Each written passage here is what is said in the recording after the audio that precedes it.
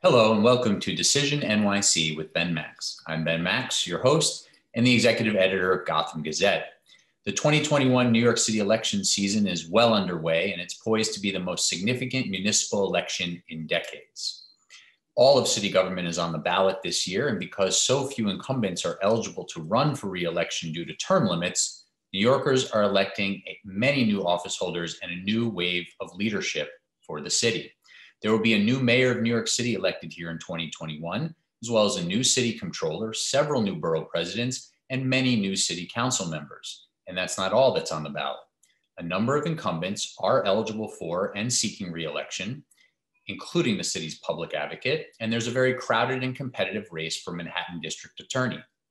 In this episode, we're focused on the race for Manhattan Borough President. Party primaries are set for June, and the general election will culminate on November 2nd. This is the first full set of municipal elections that will feature both early voting and the new ranked choice voting system, which applies only to party primaries and special elections. We'll have a separate show just on ranked choice voting to break that down. The city election cycle would be of enormous importance under more usual circumstances, but it's unfolding at a time of great crisis for our city, raising the stakes of the decisions that you, the voter, will make. The new wave of city leadership will quite clearly make or break the city's recovery from the devastation of the COVID-19 pandemic and its many impacts on health, families, jobs, education, housing, and much, much more. It's also important to note that the city faced a number of significant crises even before the pandemic, and some of those have only gotten worse. So it's an important time of choosing here in New York City, and we're pleased to bring you this series of interviews with candidates running for citywide and borough-wide offices, and there will be debates down the road. These one-on-one conversations will help you to get to know the candidates better, learn about their backgrounds, their platforms, where they stand on key issues, and their vision for the future of the city and the position they're hoping to hold.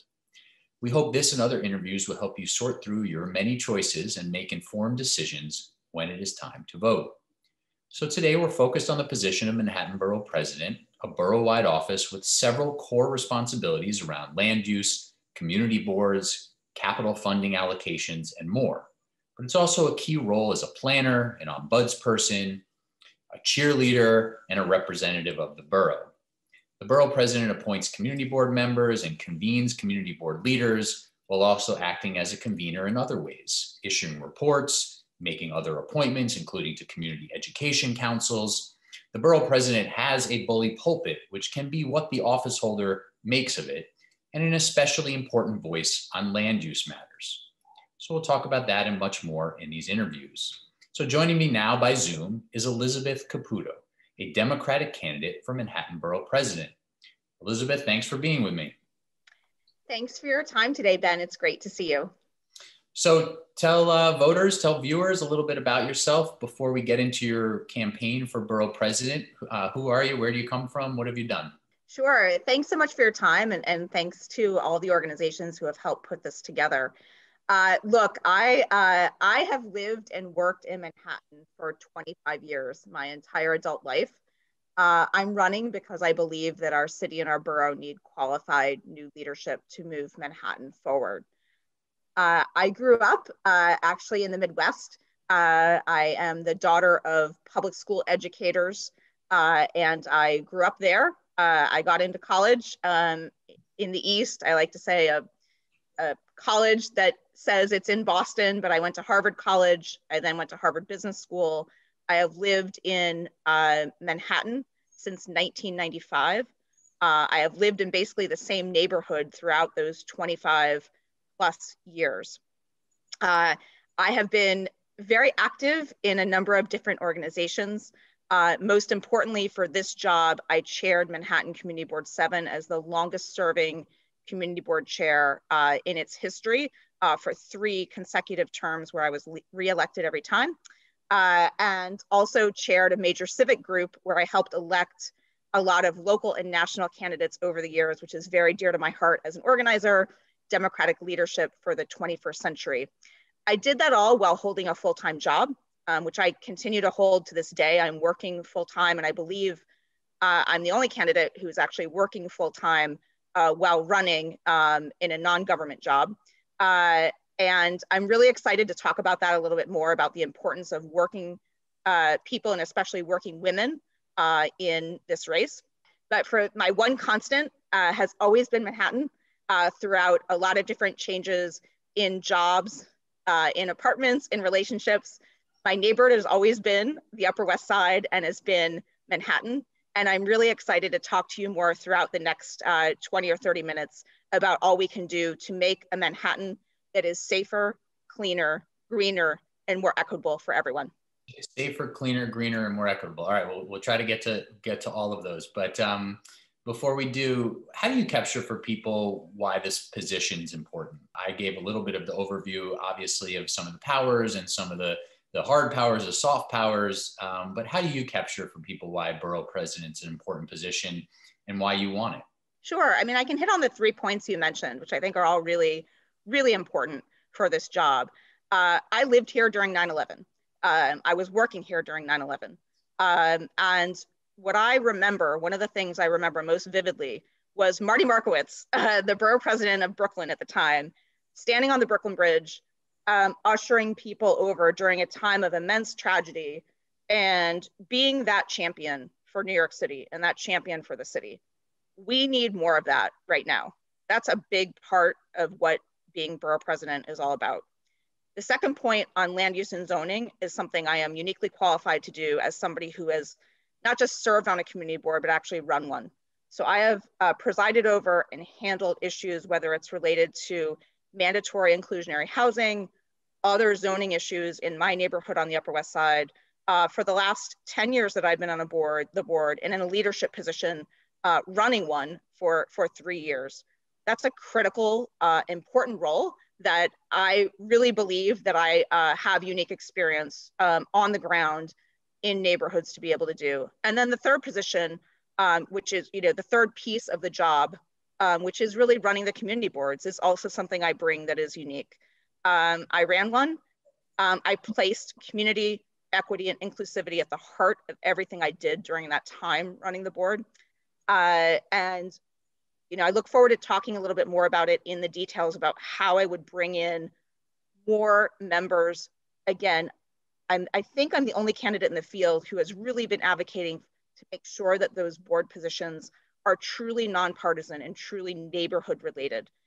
They should not be political appointees. They should not be people who agree with you all the time. I think one of my greatest strengths as somebody who ran a civic organization and who's now working full-time for an international organization is that I work very well with people, even the people who don't agree with me on every issue.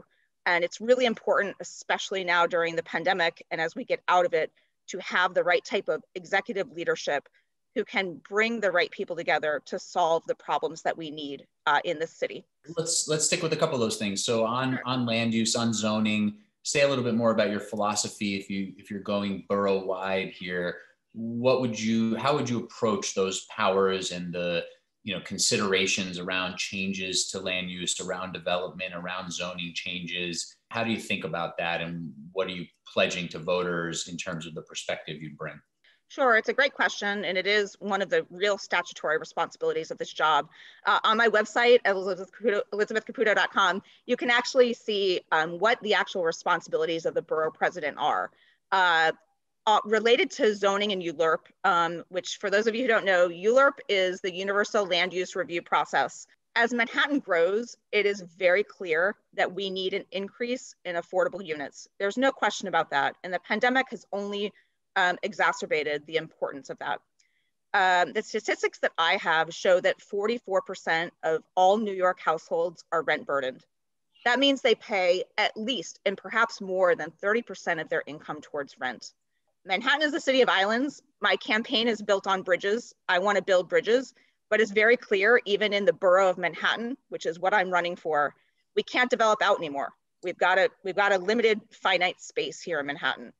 So we have to figure out how we're going to develop, whether it's up or how we're going to make sure that we include, whether it's higher density construction, that we prioritize and make at the front and center the affordable housing crisis. Rezonings are things that I can talk about in a little bit greater detail as you'd like. I believe that any rezoning that gets done here in Manhattan has to be conscientious towards the environmental, racial, and economic concerns of a neighborhood. I have said consistently throughout my campaign that every neighborhood has to do its part. So whether that's Soho and NoHo, or whether that's Uptown, or whether that's the Upper West Side, we need to make sure that every neighborhood does its part and that public transit is in mind in everything that we do. I'm a big believer in it. It's going to be a cornerstone. It has been a cornerstone of my campaign. And we need to make sure that every development that gets built has accessible access to public transit as a top priority. So it sounds like you're in favor of the rezoning in Soho, NoHo that's being considered? I am. And do you have any other areas of the borough that you think are good candidates for a rezoning and upzoning to add more housing density? Again, as I've said, and I believe in what people are talking about in my neighborhood on the Upper West Side. I believe that neighborhoods have to do their parts. I have been supportive in what I've seen, for instance, at the South Street Seaport. Again, I think what's really required is the right type of leader who can work with both the people who are trying to build those developments and the people who want to make sure that the rezoning is done responsibly with the right type of sort of leadership and person who can speak to everyone. When you say ensuring public transit is available, what do you have in mind? Are we talking about adding any more subway stops in Manhattan, or what are we talking about making sure there's better bus access? What do you have in mind there? We need to do everything. I mean, I'm very out there and supportive of the open streets plan. I think the pandemic, despite all of the consequences that have been terrible for so many people, has brought out the need to open up our streets in a more creative way.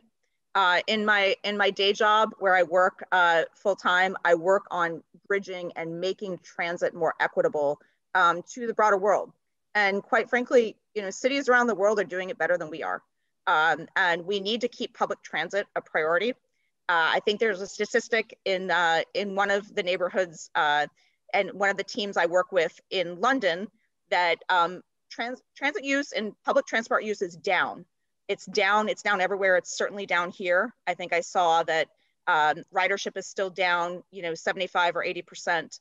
I believe that it is the great equalizer of Manhattan, and we need to keep it a top priority. And to do that means also looking at last mile solutions. It means looking at what's, in many cities, the Paris mayor Anne Hidalgo has talked about 15-minute cities to make sure that every daily need is within a 15-minute walk, bike ride, or public transit commute. And that reduces congestion and pollution and improves quality of life in a given city. Those are things that I want to prioritize as borough president. I also want to really focus on working with the federal government and bridging the relationships I have with our members of Congress who I've worked with over the years on prioritizing and the Biden administration on prioritizing the Second Avenue subway, which is again going to be a great transit equalizer for this city for generations to come. And so it sounds a little bit like you're thinking about continuing some of the reimagining of the streetscape that we've seen as somewhat of a necessity during the pandemic that sort of opened up more thinking on this, closing down some streets to car traffic, using more sidewalk and street space for restaurants and retail. Is that the direction that you want to accelerate things? Can you say a little bit more about what your vision is there? Do you think Manhattan needs to lose a lot more of the on-street parking spaces to, rethink some of that use? Do you think there needs to be more bus-only busways? How are you thinking about some of that? Sure. So on the parking spaces, I don't want to say let's park that for a second or two, but I have a lot of thoughts on the parking issues because as community board chair, I've dealt with it pretty much every day in the 10 years that I've been on the board and the 3 years that I was chair. In terms of the streetscape and the open streets, I do think this has made an incredible opportunity. I have worked really closely with the Hospitality Alliance. Andrew Ridgey, who is one of our board members on Community Board 7, has been a great source of counsel on how we're thinking about building back small businesses. The reality is that this city and its tax base, the reason people live in Manhattan, live and work here, is because we have a thriving community of restaurants, of arts, of culture. We need to bring that back. We need somebody who can be a champion for those industries to bring that back. And when we bring that back, it brings back the tax base and it brings back people who want to live here. That needs to be a top priority of anyone who becomes Manhattan Borough President. In terms of the issues related to cars, I believe in open streets, and I believe as much as we need to do to encourage public transit, micro-mobility, equitable forms of transit, there are still tens of thousands of, whether they're first responders or whether they are essential workers or whether they are people who work in Manhattan to deliver your groceries. They are people who rely on public transit. It needs to be 24/7. We also need to make sure that any forms of mobility, new forms, whether it's e-bikes or e-scooters, and I can talk more about that specifically because I was the only, I think the only person in this race who got 3 bike lanes put in my neighborhood during the time that I was Community Board 7 chair. Those are issues that not everyone has a credit card to put in to go to a city bike or to ride on a bike to do things. And we need to make sure we're making transit and transportation and micromobility equitable to everybody. On the issues of cars and the issue of cars in our neighborhoods, I do believe that there is a middle class in this city. And I have lived in my neighborhood for 25 years. I talk to people who are the doormen, who are the people who are working here every day. They are not able to access transit depending on where they live, because Manhattan, quite frankly, is a very expensive place to live. And they rely on a car to be able to get to work every day. So I think, again, one of the things that really needs to be addressed in the conversation on mobility is how we make sure that every class of people who lives, works in Manhattan is actually able to access a transport method in a way that is, again, safe, clean, and green. We obviously want to reduce cars on the streets, but we also need to make sure that the people who are working here in Manhattan have access to safe and affordable transit that, again, reduces the number of cars on the road, but you can't just eliminate them. Quickly, before we move on, do you believe in a parking permit system for residents and people who work in certain neighborhoods get a registration sticker that they're the ones that are allowed to park in certain places? Do you like that idea? Or I don't think any resident who moves in here has a right to any part of Manhattan has a right to a parking space. I think they have a right to getting around this city in the most equitable way possible. In some cases, that means a parking spot. In other cases, and in most cases, it means getting on the subway and getting, one of the solutions I've proposed is, reduced, when the city comes back, reduced fares for their Metro cards. So they have an incentive to actually take the trains rather than use their car. A couple of things you've mentioned that I want to come back to. One is how reliant Manhattan is on restaurants, culture, arts. Obviously, tourism ground to a halt during the COVID crisis. There are some signs that some of it might come back as this vaccine works its way around the country and the world. Is there something related to arts, culture, tourism, that you would try to spearhead as borough president to try to revive, that whole sort of sector and the vibrancy of Manhattan?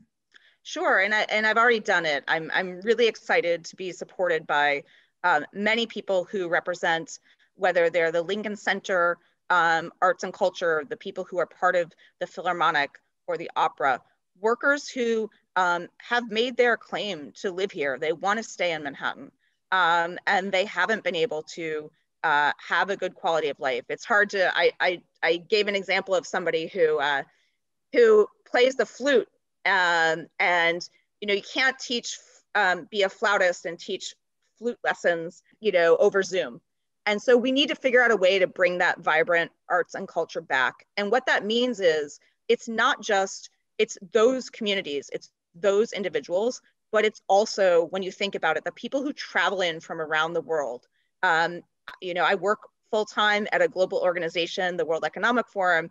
I've spent the past year working on something called Common Pass with a number of different people, with the Port Authority, with other local organizations, to try to figure out how we safely and responsibly bring travel and tourism back to Manhattan. That is critical, and whoever is elected borough president needs to have that global vision in mind, because that's a tax base. That means that the arts and culture comes back. That means people who come here will come here because they want to see a Broadway show. They want to go to, they want to go to Lincoln Center for something. And then more locally, the people who have children in the public schools. My mom was a public school educator. She taught at PS 166 for many years here. I have talked, and I am the only public school, I think, champion in this group who has advocated for keeping the schools open and opening them. Without that, there are people who are going to leave. And the reason people stay in Manhattan is because they want a very vibrant arts, culture, city, and places where you can get access by transit and walk around every day.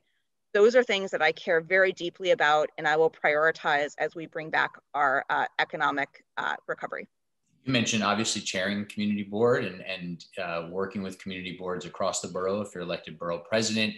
You mentioned getting bike lanes installed in your community board.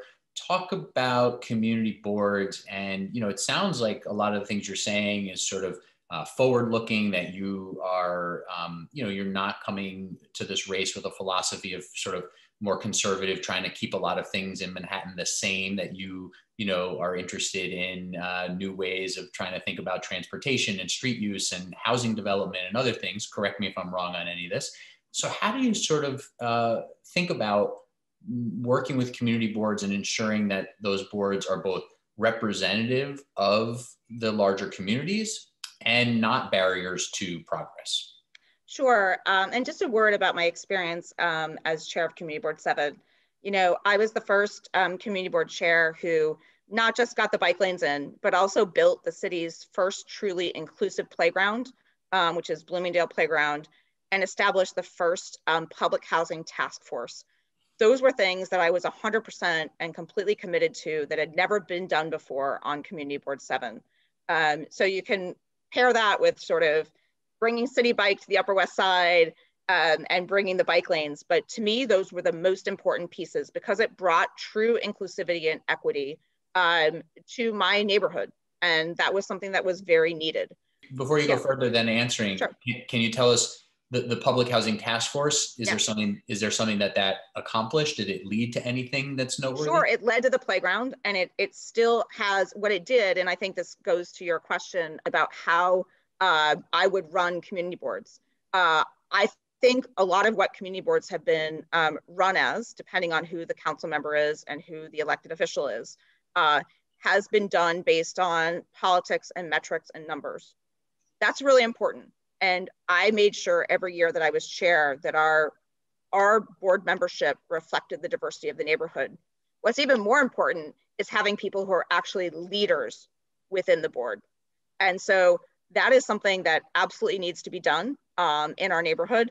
And again, the fact that it wasn't just bringing in more people from public housing onto my community board so I could check that box off. It was actually giving them a role with real responsibilities that, and people who could be in leadership roles where they could stand up at a board meeting in front of a group of, several hundred people at many times and talk about the work they were doing to promote things like the inclusive playground and other things. That to me is critically important. And it's, I think the only way that you learn that is by really being on the ground. And again, not just being on a board, but actually running one and being able to make those types of executive decisions. So I'm very proud of that. And I think any number of people who continue to serve on that task force will agree that it has been something that has been a benefit to our neighborhood. And I'm really proud of that. So we're in our last few minutes here. I want to try to hit a few things quickly. So unfortunately, this will be a little bit more of sort of like a lightning round of questions, sort of brief answers to get where you stand on a few things. Name one community in Manhattan, one neighborhood, one sector of the island that has a particular need, you think, and what it is. Sure, it's a very good question. I would say, to be honest with you, it's probably in the northern part of the district, and I think that. When I was chair of Community Board 7, our district went from 59th to 110th, park to park, so Central Park to Riverside Park. I think there are a lot of issues that get ignored or don't get handled that are north of 96th Street. And I don't know if that's a failure of leadership from our current local elected officials, or if it's just that we need to be focused on Manhattan being one borough throughout every part of the neighborhood. And that is, a place, whether it's Highbridge. I was really excited to hear today about, in Inwood, $5 million going towards public parks up there, whether it's Riverside Park, and I've worked with Dan Garodnick over the years as an advisory member of Riverside Park, making sure that Riverside Park doesn't just stop at 96th Street. It actually goes up close to the GW Bridge. Those are issues that really need elevated and expanded as our city moves forward. And so I would really look north of sort of 96th Street, whether it's east to west, and make sure that we have that neighborhood really representing what is a very vibrant community in Manhattan. All right, a few more quick things. One, is there an issue, and just naming the issue, is there an issue, a sort of topic that's really important to you that, may not be the borough president's, set powers, but a sort of issue topic that you'd really make a signature issue that you would work on as borough president? Sure. Again, I think this plays to my 25 years of experience having worked here. And I think this borough needs to be a place that is not just for people who live here, but it's people who live here and work here. And it needs to be a place where we can provide opportunity to all. Okay. To me, one of the things I've worked on very closely is on technology issues. And I think universal free Wi-Fi needs to be a top priority. We've seen it in, if I could just finish the public schools in this city. And part of the reason I've been a champion for opening our schools is because there are 60,000 laptops sitting somewhere. The right type of leader needs to make sure that we have educational equity and we have technological equity across our city. The jail plan to rebuild a jail in Lower Manhattan. What's your stance on that? And is there anything you try to do as borough president to either make sure it happens or doesn't happen? Sure. So I do believe, like I said at the beginning of my remarks, that every neighborhood does have to do its part. I believe in the closing of Rikers Island. That's been delayed for far too long. I know that we need to end the legacy of that prison. But again, each borough needs to do its part, and we need to find smaller, smarter facilities that can support, most importantly, inmate rehabilitation and making sure, again, every neighborhood needs to do its part. But what does that mean for the jail plan as it stands now? You're for it or against it? I'm supportive of Manhattan having a facility that can support inmate rehabilitation. All right, we're going to have to leave it there. Elizabeth Caputo is a Democrat running for Manhattan Borough President. Thank you for the time. Thanks so much for your time. You can go to elizabethcaputo.com. I'm grateful for the time today, and it's been great talking to all of you. Thanks so much. And thank you for watching Decision NYC with Ben Max. Key decisions for New York City voters are coming up in the June primaries and the fall general election. There's a lot on the line for all of us and the future of New York City. I hope this conversation and others are helpful to you. I'm Ben Max. See you next time.